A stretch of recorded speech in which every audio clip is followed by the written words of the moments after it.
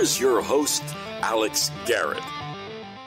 All right, well, I feel like with spring right around the corner here on the Alex Garrett Podcast Network, you might be interested in a sport called disc golf. Now, this is a very unique kind of golf, and I'll have my next guest on. But what really appealed to me about Carter Ahrens and his family is that Carter is a teenager that wants to do good for those with, if you will, dyslexia and other kind of disabilities that might hold someone back. And Carter, thanks for joining me, first of all. Yeah, thank you for having me. Well, Carter, to start off with, dyslexia is it's a big deal. Even the city of New York has combated it in our schools. But how are you combating dyslexia through sports? I want to start there. Well, if it's okay if I speak a little bit to that, sports is giving him kind of a pathway when school isn't really easy for him. And so sports is an outlet both for him to, when he's has school and school is going on, to kind of take a break from it, but also gives him a pathway to something that he can do once school is finished, especially at the high school level. And that is Chuck Ahrens, the father of Carter. Now, Carter, I know that you've been also doing online schooling, and you're combining both academics and athletics through online schooling. Talk about those benefits, if you will. Yeah, well, with online learning, it's way easier to get all my school done, since I can just mold it around when I'm practicing and everything. So if I'm doing a tournament in the afternoon, I can first start by doing some work in the morning, and if I don't get it all done, I can do it later in the day. And just if I'm not having a tournament and just doing practicing, I can just practice whenever, then just do schoolwork at another time.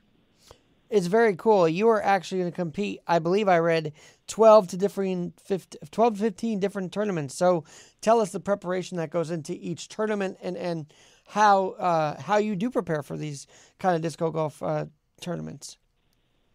Yeah, so for me, every tournament, I try to practice probably 3 hours a day now. And in the morning, I try to practice more of putting. So that's throwing it into the basket from close range, since it's a little colder out. Then once it gets hotter in the day, I go out to a field and just work on drives. So longer shots and try to get it close to the basket.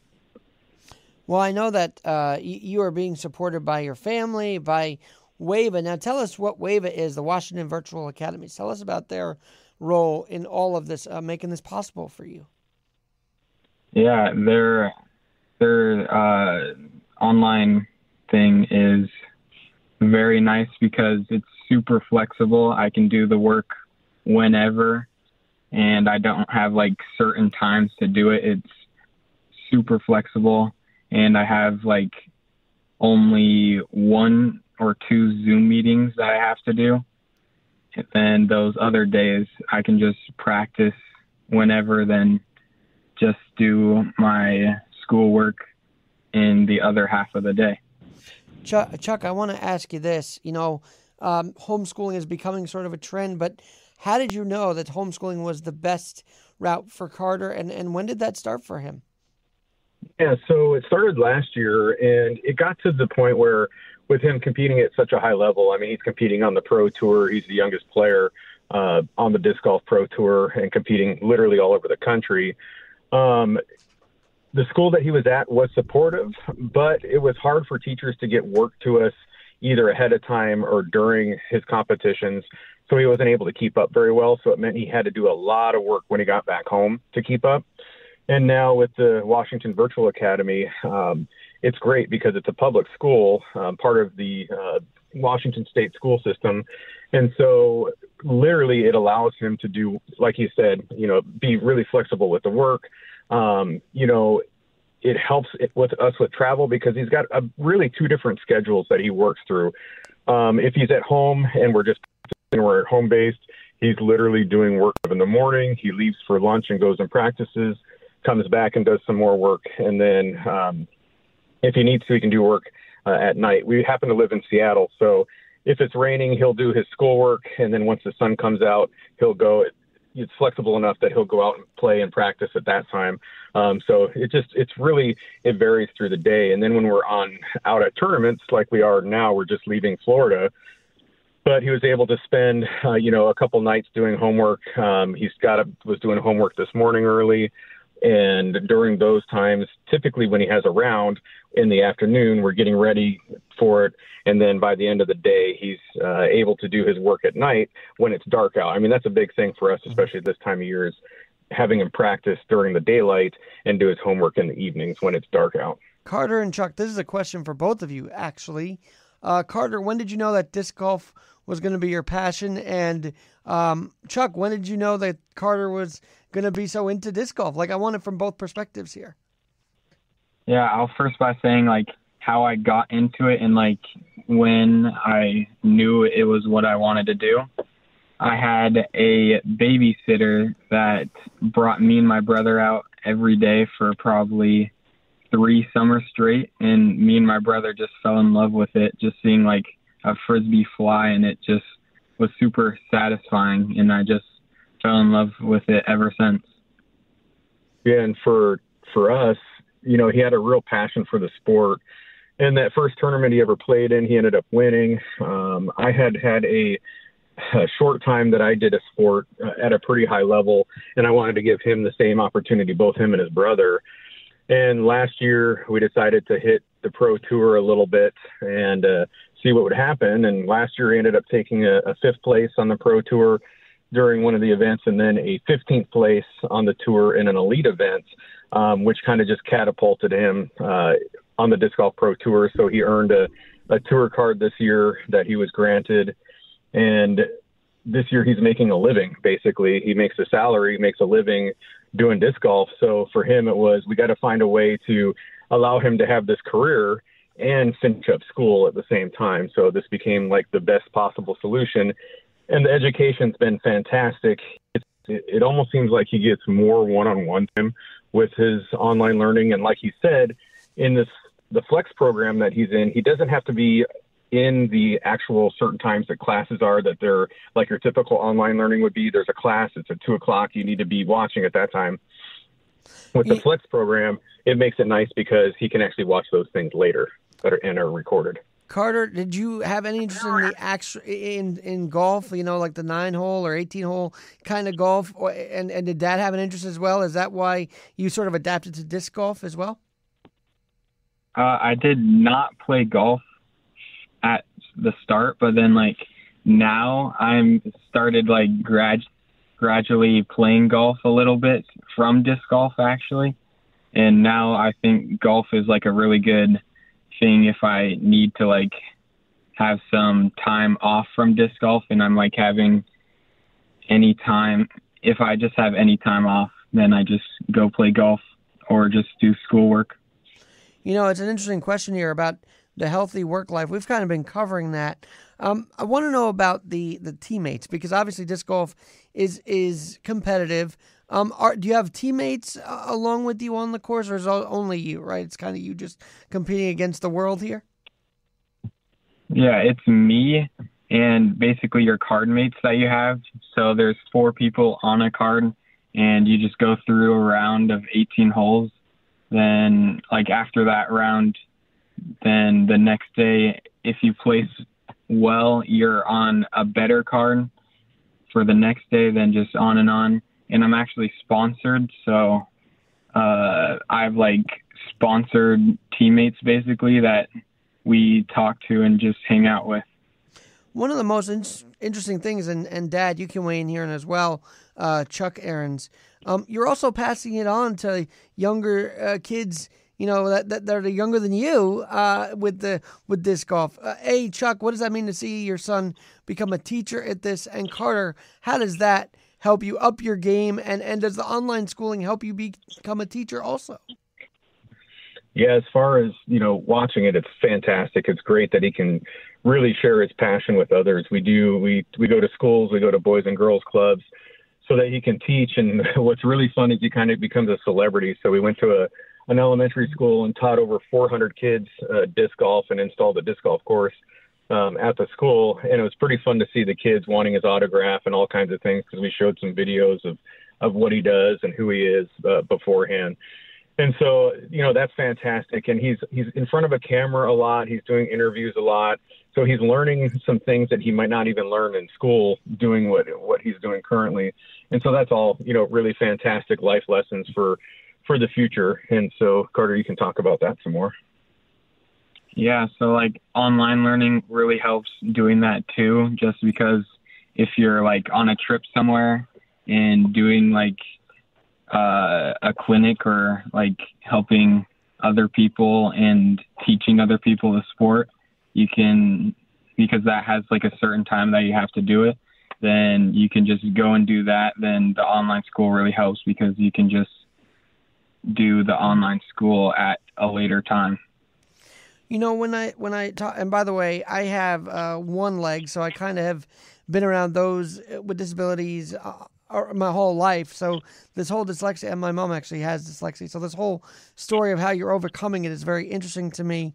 But when we hear the words learning disabilities, I think of the word patience. So would you say WAVA has sort of helped you grow patience with this dyslexia while you're overcoming it? And how have they been patient in this process as you do both of these different, you're athletically gifted and you're academically gifted? How does WAVA support you in both of those as you're overcoming dyslexia? Yeah, it's really nice because in a classroom, you'll have a certain time in every class, and you might get rushed a little bit and not have enough time to finish it, what you're doing in that class period. And with WAVA, you have basically unlimited time in your day to really get what you need to do done. So you can just do your assignments very well with unlimited time. Yeah, he used to have struggles with being able to take tests in school because he didn't have enough time to get through them, because with dyslexia, it takes him a little bit longer. And so this allows him, that time. And then it also is kind of nice because if he has questions, he can either ask his teachers, he can email his teachers, or it gives him the ability to ask myself or my wife, some questions to see if we can help him understand something a little bit better. And not only does he just have dyslexia, but he's got an executive function disorder where his executive function skills are really low, which makes it hard for him to kind of go through a typical directions on how to do things. He's more about the beginning and the end. And what we found through neuropsychology is that an interesting thing about that, and when you talk about adapting, is his visual spatial skills are kind of off the charts, really, really high compared to most people. And the neuropsychologist feels that's probably why disc golf is almost a superpower for him in a way, to have disc golf to do because of those skills. All right. Well, what about those listening today that might be suffering from what they call learning disability and trying to overcome it, and they see you doing all of this kick-ass work and athleticism? What's your message to them today, Carter? Yeah, with you can do anything with school, and if you need extra time and you need it to be flexible, you can just switch to online school. You don't always have to just stick to just ordinary public school. Dad, do you want to weigh in on that also, or the whole public versus homeschooling? Well, yeah, absolutely. And I would say, for those that are struggling, the biggest thing that we could do for Carter was, advocate for him. I mean, that's so much of when we've talked to others that struggle with schooling, especially when it comes to, whatever the disability might be. But trying to have a parent or a guardian or somebody advocate for the child is so important with that. And as far as if you have those things, I mean, find a passion, find what you're passionate about, and try to make it happen. For us, it was trying to give the opportunities for Carter to get to tournaments. And other people have other things that they're passionate about. So whether, it's dance or football or baseball, he's had an individual that's kind of mentored him a little bit. And what he's always said is just show up. For Carter, it's show up at the tournaments. You might not do great at everyone, but keep showing up. So if it's dance, if it's something else, just always keep showing up, and eventually that passion will turn into something bigger over time. And as far as, going from the public school to the online learning, which is still public school, but it has the flexibility. And for us, we found how they're managing his learning disabilities have been better than in a typical school environment, just because it seems like there's more one-on-one time, because you're actually able to set aside those times to help. And they've been really helpful in addressing his needs. And so that's been what's so important with the WAVA program. And we've talked to a lot of athletes out there that are in his same situation. There's a small group of young kids that are doing the same thing, and they're starting to switch to online schooling as well, because it has that flexibility. You're still doing the same learning. And I'd also say one of the things we found out during COVID is Carter really excelled on online learning, where his brother didn't. His brother's really much better about being in the classroom. So he's actually, at a public school where we live. And so they do it differently because they both take to this type of learning differently. So this was the best version we could see for Carter, and he really took to it. All right, let's talk about let's talk about WAVA's social atmosphere, because obviously you're homeschooled, but are there times where you get to meet your classmates that you're literally in the same programs with? Is there any opportunity for that? Yeah, like homeroom is one of them where you can join. That's the one Zoom meeting I have, and there's all the students there, and you can just meet all the students in your homeroom.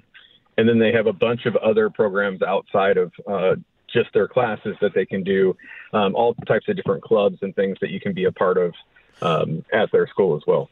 When you're at the disc golf tournaments, though, do you find yourself socializing while focusing on your game? Like, how has the socialization been since the switch to homeschool?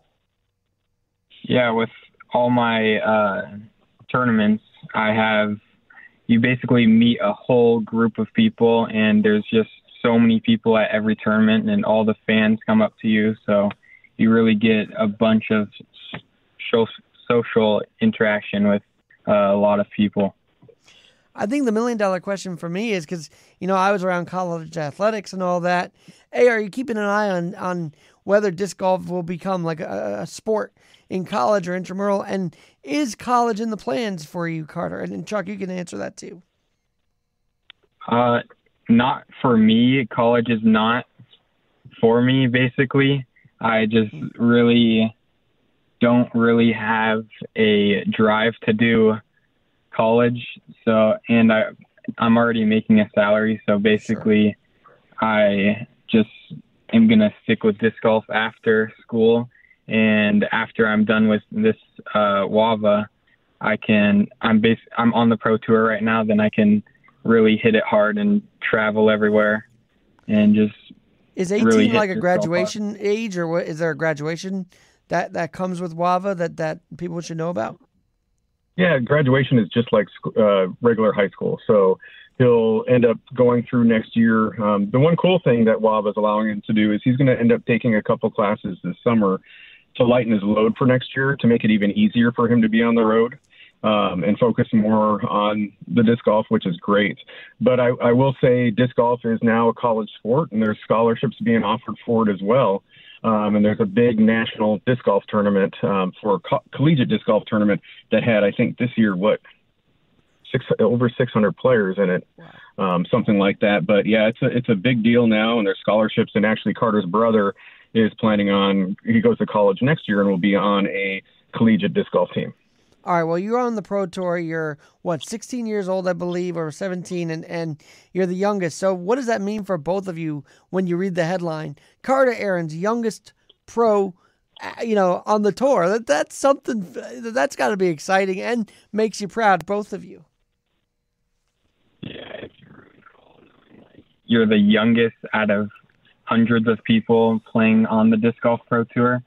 But then locally, there's a bunch of young juniors, also up-and-comers that are playing some of the Pro Tour tournaments. Like I have someone from Seattle. He's 17, and he was just at this Pro Tour event. and we always play together. Just knowing that you're the youth on the pro tour doesn't mean you're always going to be. So you always basically need to practice and just practice and get really good so you can just do better on the pro tour. Yeah, what's been kind of fun is, once he started doing really well and people got to know him, the amount of autographs that he started signing, and you would think it was just kids, but it's a lot of adults looking to get his autograph for stuff. So it's been pretty fun to see that. And, it makes us as parents proud, that he's passionate about something and doing so well in it. But what's been cool is over his career, he's had a lot of firsts. So at 12 years old, he set the world record for distance at 13 or under 13. He was the first player ever in history, the youngest player in history to reach a 1,010 rating. He's the youngest to ever get fifth on a tour event, those kind of things. So he's got a lot of really cool milestones that he set that are what's really nice is the people that are coming after him now are looking to break. And we've got a player that we know that has actually broken a couple of his records as well. So that's really fun to see when people are doing that. All right. As a parent, obviously, and in the homeschooling world, how do you let Carter be a kid still? I mean, obviously he's doing all this stuff. How do you let him be a kid? I think listeners might want to know. Yeah, that's one of the interesting questions because he's competed at a very young age at a very high level. So it's one of the few sports, maybe besides like a gymnastics, where he's competing against true on adults. And so at 12 years old, he was playing at as a local pro against adults. And so that's been a super interesting piece of this is how do you grow up in the sport and that he's constantly with adults and around adults. And for us, it was, you almost started thinking about him more and more as an adult. And we had to take a step back and be like, you know what, this guy's still a kid. And so if you look, when he watches movies, they're kids' movies, and stuff like that. So it's kind of fun to have those moments when he actually is being a kid because he's just constantly in the adult world, trying to compete against adults, trying to beat the best in the world. And he's got competitors that make $1 million a year that he's competing against, and they are dang good. So, for him, it's really trying hard to eventually one day get to that level. And he's showing that he can do it. And so as he continues to grow and get better, it's just going to get better and better for that as well. Carter, what's the best? What about you? How do you feel? Do you feel like you're able to be a kid while going through all of this? I got to ask. Yeah, I feel like I can do basically anything I want as a kid, and I can just, some of my friends also want to be on the tour. So we basically just practice all the time together and just have fun conversations together. Also, I would say sports is a good way to stay out of trouble. Wouldn't you both agree? Absolutely. It is a very good way. He spends more time on the disc golf course than really anywhere else. And then if he's at home, he's watching videos and things about either how he played or how others play that he wants to emulate. So absolutely. Now, I don't know if you want to answer this, but what about, well, I'm curious to know the weather. Is there a typical kind of weather that you like to play this sport in? Because it is an outdoor sport, right? Absolutely. Yeah. For me, the best weather is the best weather for me to have fun in is a nice sunny day. But for actually being from Seattle, Washington, it rains all the time there. So if I'm in a pro tour tournament, I would rather have it rain so I can have an advantage on the field. Has your hometown kind of considered you a prodigy? And what is that? How do you take a step back from that and say, well, I'm only 17. I might be that, but I'm also, a human. Tell us about that. Is there sort of labels on you now, Carter, that you're a big star in your hometown? Yeah, it's funny. Everywhere I go around us, there's at least one or two people that know me at every single course, which is funny being just 16, having adults come up to me and just want my autograph. And everybody that comes to tournaments locally just knows me, and just it's cool knowing that I'm just 16 and everybody knows me. Chuck, I love that you have Carter available to talk, because this is a good way to break in with the communication skills and whatnot. And I think, as he gets older, he'll need that, right? The communication skills. Yeah, that's super important for in disc golf. Growing your brand is the term that we use all the time. And a big part of growing your brand is getting people to like you as a person.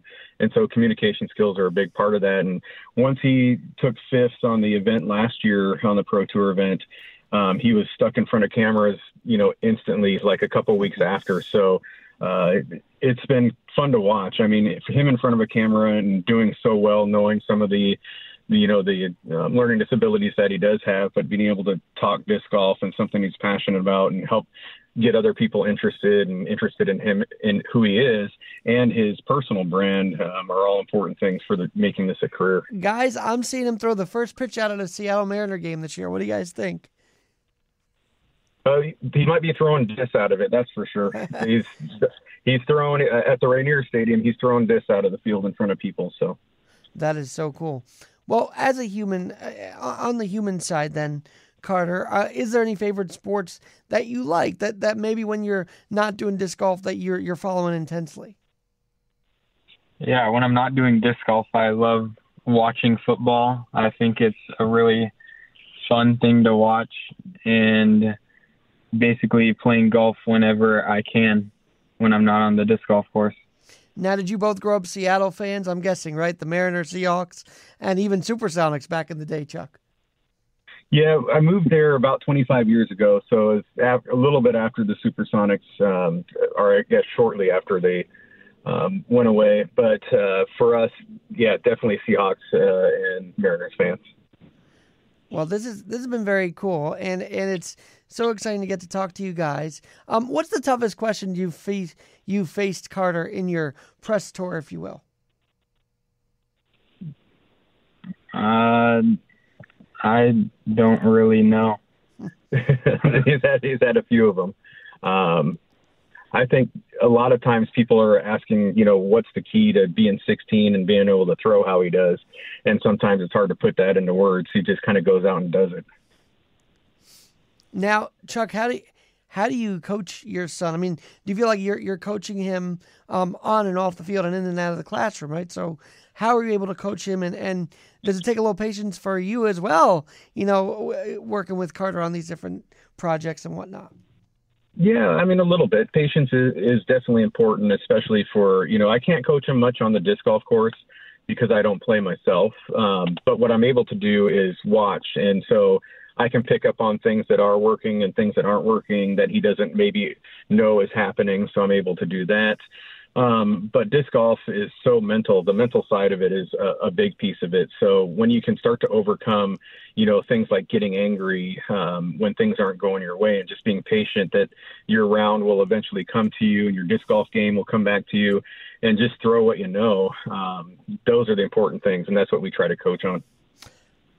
I got to say this, parenting in sports has kind of become controversial because everybody's so riled up at these little league games and whatnot. So I feel like you're bringing a new face to the parenting in sports world, Chuck. So that's good, because we gotta say that parents are vital in their kids' sports, right?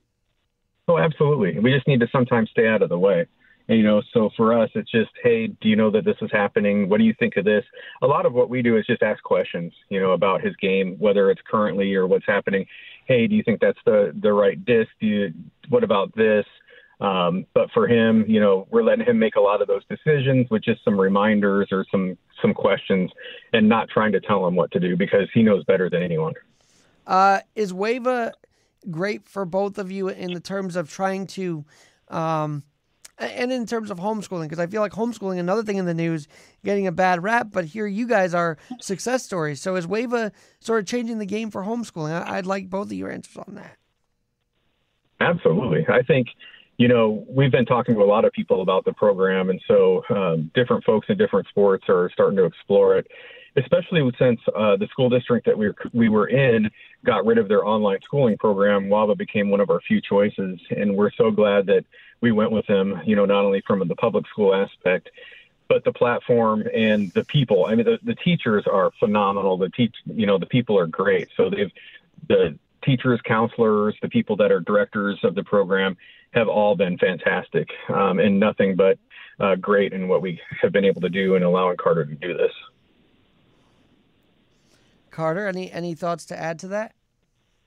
Yeah, I would just say everybody is so nice in that online schooling, and just having it being so flexible, and just everything about it is just super easy to do if you're an athlete and you don't have that flexible of a schedule. When I hear that you're salaried, I'm sure every 17-year-old wants to be a salaried athlete on a pro tour. But that takes work, doesn't it?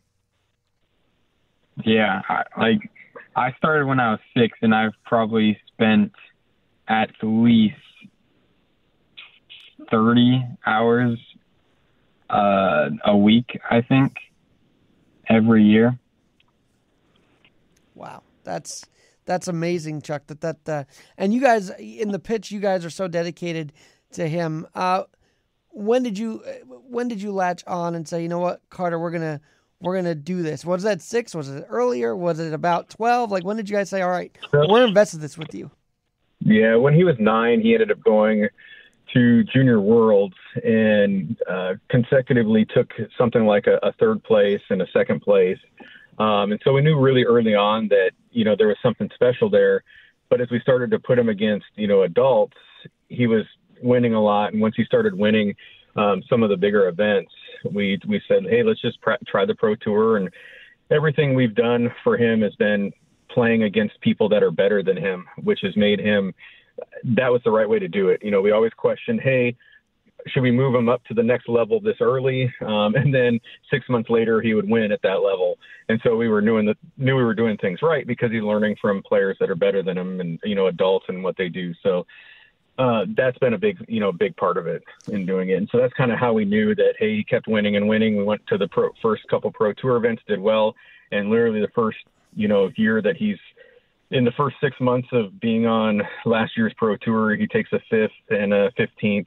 And we knew things were really ready to blow up from there.